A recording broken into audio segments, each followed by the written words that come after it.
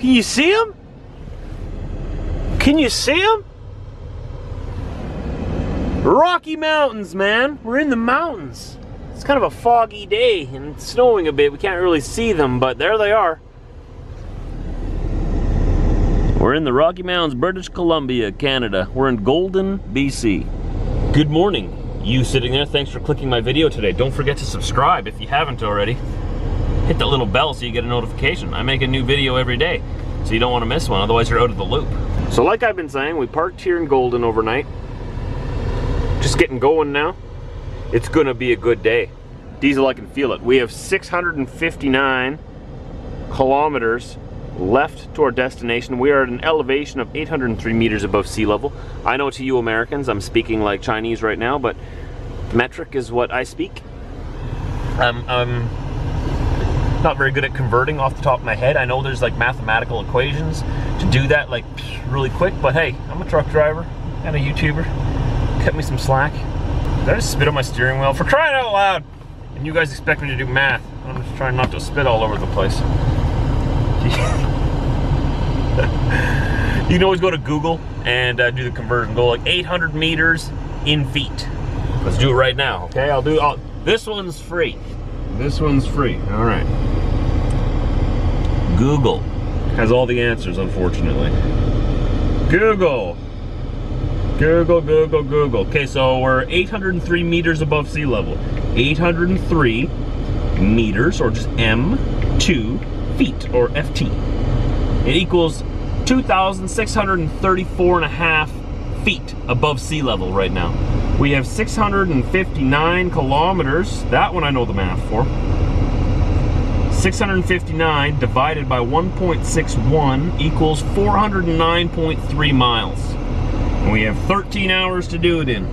We should be able to do it, but like I was showing you out here, the weather, it looks kind of all right here in town, right? But as soon as you get out of town and get into the mountains, I can tell it's gonna be a pretty brutal day. Lots of washer fluid today. This almost looks like Dad. Not quite though. Dad has a little bit of a different paint job, but he's got a Freightliner Classic like that. Right, Diesel? And off we go to start our very scenic day. I have a feeling it's gonna be a good day. Maybe a little bit stressful. White knuckle driving at times. But it's gonna be a good day. Turn right on Highway 1, then turn right. There's only one highway to get onto, and I need to go west yet, Mandy. I guess that would mean, yeah, do a little loop here. Because right now we're headed east. It's just the road that I'm on. I've got to turn around and go the opposite direction. Come on. All right. Turn right on 1. And a green light right away. Thank you.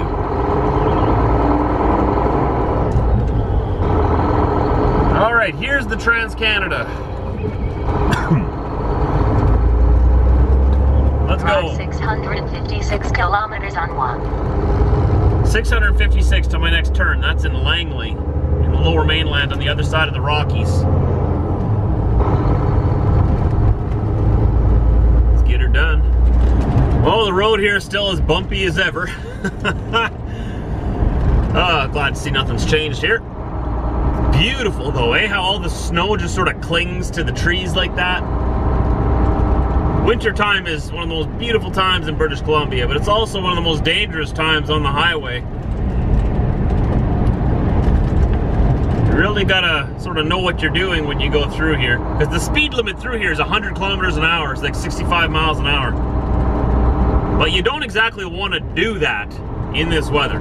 You don't exactly want to do the speed limit. And you have to slow down for the corners, even in summertime. So it's best you just take it easy when you go through here and let those behind you pass when they want to pass. Nothing's more frustrating than when a passing lane shows up and you speed up. But don't go faster than what you feel comfortable with. Remember, let those behind you pass when it's safe. Slow down for them. And most of all, have fun. Because it's going to be a bumpy ride.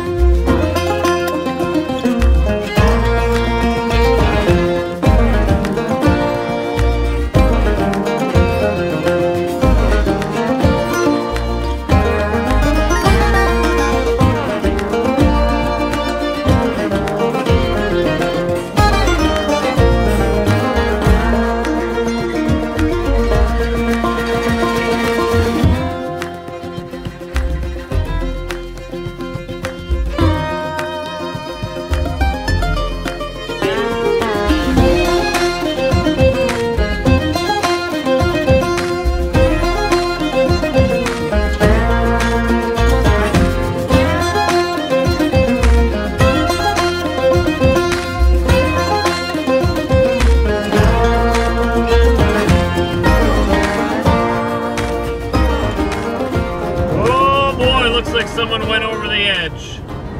Oh dear. Oh no. Oh, the truck's already been cleaned up. Oh my.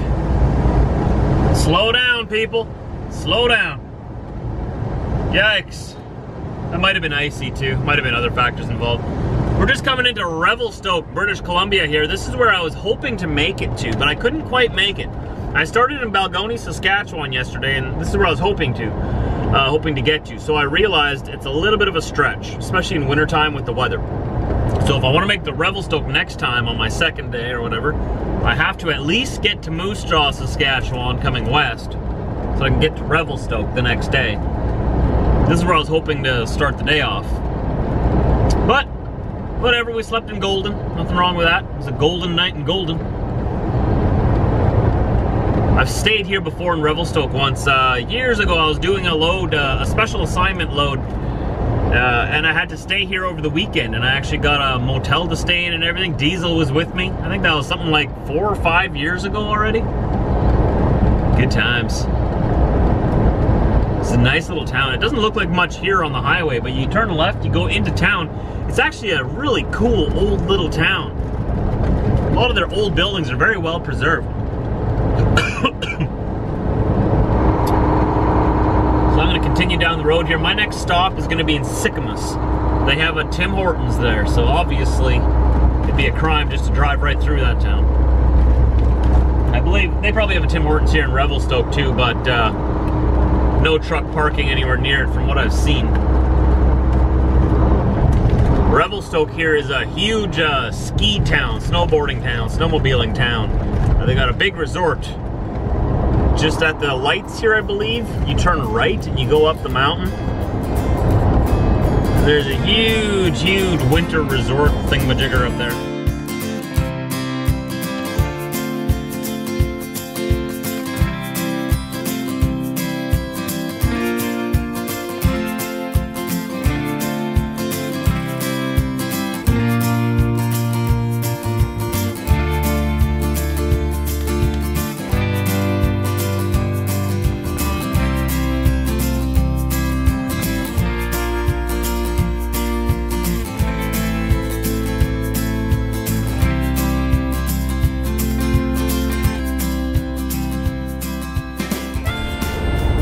Just past Sycamus, BC now, and we're coming up to an accident scene according to the signs. Single lane traffic. Not too sure what to expect here yet, but hopefully nobody got seriously hurt. This road going through here is not safe. And it's the same thing with Northern Ontario. Remember when I went through there all the time, Northern Ontario and through British Columbia here? I know that it's a money issue, that there's not enough money to build a 4-lane divided highway through the mountains here. But when you drive on the highways through the Rockies and the Appalachians and the Cascades, all the mountains in the States, the mountain ranges, they all got big 4-lane divided freeways going through there, right? And it makes for a much safer, comfortable ride. And they didn't have the money for those highways either when they built them. They're probably still paying them off. You know, without getting political and everything on here, I really think that a lot of the money we're sending overseas in Canada would be much better spent here in Canada building, say, a 4-lane divided highway through the Rocky Mountains here for the safety of the Canadian citizens traveling through here and the visitors and tourists that come through here too. I think the money that comes from Canadians that we give to the government in good trust should be spent here. But instead, we have to deal with these accidents all the time. And these narrow 2-lane dangerous mountain roads, and Northern Ontario's dangerous roads in wintertime. And then they tell us that it's a money thing. That's just my own personal opinion on it, personal take. But like I said, I'm not a politician. And I'm not in charge of all this money and stuff, so maybe they know something that I don't. They're gonna let this traffic through coming this way. This is the eastbound traffic coming through here right now. Anytime now, that worker should be switching the sign over to say slow. I'm not too sure how big this accident scene is. It's quite a bit of traffic coming through here already, so it must be pretty big. If they ever do build a 4-lane divided highway going through here though, one thing I would really miss is this little 2-lane road. You know, this is sort of like the Route 66 of Canada. It's a nice scenic little road, it's just dangerous. Oh, we're moving, let's go.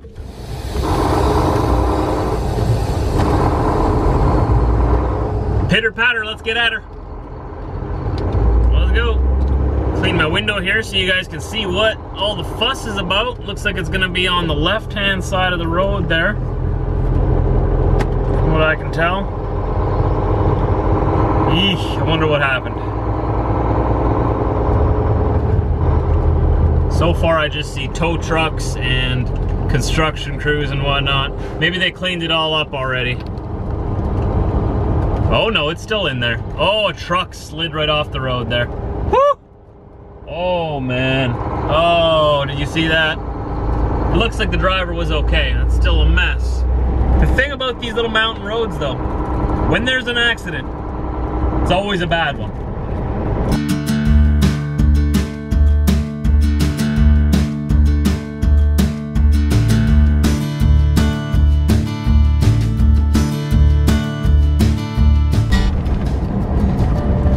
Crazy, these drifts off to my right here, eh? They're almost as high as my window. Some cases they're higher than my window. Wow. They get a lot of snow here apparently. The ROCKIES brake check here. We're obviously coming towards a big hill. I'm guessing that's gonna be the big hill down to the mainland, the lower mainland. We are at 1,213 meters above sea level right now, so it's just a little ways under a mile, probably, I don't know, 3/4 mile or something like that above the ocean. And we've got to make our way all the way down to sea level within the next 65, 70 miles. So we better make sure our brakes are in good working order here.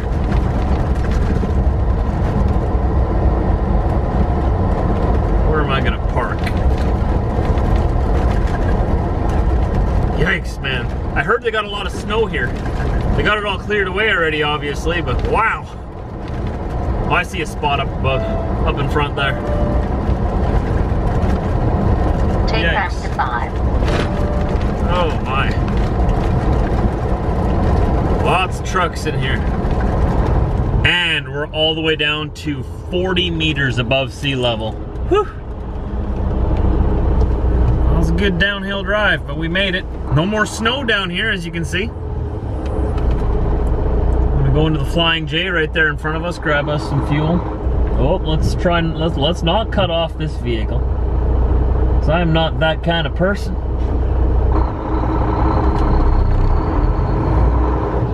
Grab us some fuel here, wash the windows, wash the lights again, wash the mirrors. It was a messy ride through the mountains. Oh, man. I had to have gone through about 2 gallons of washer fluid just today. Beautiful area here though, eh? Wow. Oh, did I want to go around this way? Yeah, I think so. Once this guy's backed in here, I'll be able to go past here. All right, Diesel, gotta grab some fuel real quick, and then I might go find myself a parking spot, and I've got to figure out where I'm gonna spend the night tonight. We're an hour and a half or so. What's the GPS say here? Oh, we're 1 hour from our destination. And I think I can park on the street right by the customer, and that would be my preferred place to park, because then I'm there first thing in the morning, because I want to get unloaded right at 7 a.m. I have to be there on time. Plus, the earlier I get unloaded, the sooner I can get to my reload. I have to be at my reload before 1 p.m. Apparently, I'm one of 2 trucks that's hauling a crane from BC here to Manitoba. Kind of curious to see how that load's gonna turn out or what it's gonna look like. Well, I was able to have a shower there at the Flying J in Hope, BC, and I drove the rest of the way all the way into Langley. Stuff's falling out of here. And we're at the customer. We're gonna be delivering right there, around the corner, first thing tomorrow morning. So I'm already here, so I can't be late. I'm already there. I guess I could be late if I sleep in, and then wouldn't that be embarrassing, eh? Being late when I slept like right outside their door. We can't let that happen. We have to set alarms. I have to deliver here in 12 hours. So I have some time yet. I'm gonna work on some videos here, and probably play some games on the computer, and then head to bed. Hope you guys enjoyed the day. Very scenic day. Tomorrow will be another scenic day. Let's hope we can get unloaded here as fast as possible. 7 a.m. they want me here. And then from here I've got to go 15 minutes down the road and pick up a load, like I said, some kind of a part for a crane. And hopefully they can load that on me very, very quickly, and I can strap it or chain it, whatever I need to do, and secure it very quickly. We don't have to tarp it, I know that already. And then just make a beeline for home. My goal, let's see if we make this, all right? You guys hold me accountable on this one. My goal is to get home late Friday night, which means I gotta drive a full 12-hour day tomorrow, sleep just a minimum 8 hours, and then drive another full 12, 13-hour day the next day. So it's gonna be 2 very, very long driving days ahead. It would make the Weasel's day if you would subscribe and tell a friend and get them to subscribe too. Right, Diesel? Tell them. Tell them. How could you resist that face? Right? We'll see you tomorrow. Take care. Keep your stick on the ice. All that good stuff.